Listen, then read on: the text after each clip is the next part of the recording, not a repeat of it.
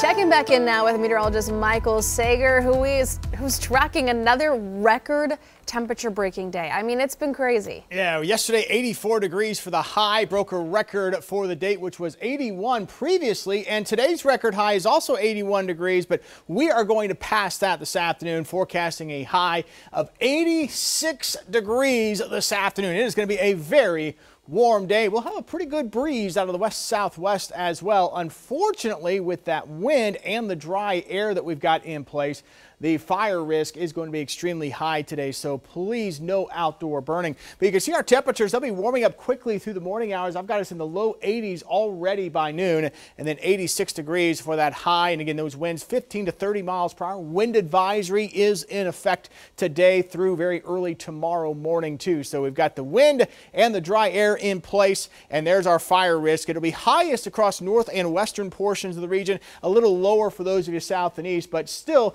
that being said, it is going to be fairly high across the board, just much higher farther north and west. So again, no outdoor burning. Just don't take that chance today. And believe it or not, this is the time of year when we typically see that peak in our fire potential. The grass is still dormant, and sometimes we sneak in these warm and windy days late February and early March, and it can really put an uptick in that fire risk, and that's exactly what we're going to see today. But those temperatures today will be at record levels for the date by several degrees. A lot of us will be climbing well up into the mid-80s this afternoon for those highs, and then the cold front's going to come in tonight. So if you have plans to be out this evening, don't get caught off guard. Notice our temperature.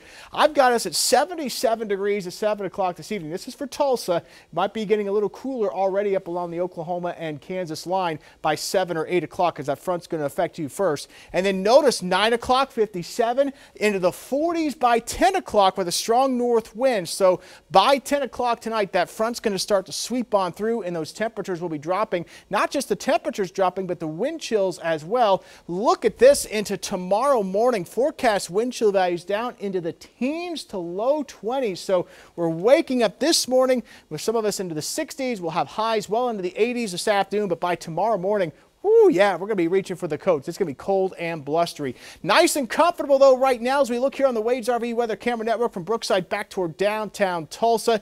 Mostly clear skies at the moment. A few high-level clouds are going to mix through today. And then here comes that cold front again, sweeping through tonight, turning much colder behind this front into tomorrow morning. High pressure will settle in. We'll enjoy some sunshine tomorrow, but it will be noticeably chillier for tomorrow. Now, if your plans take you north and east, there will be severe storm potential across parts of Illinois and Indiana today and into tonight. We do not have to worry about that here.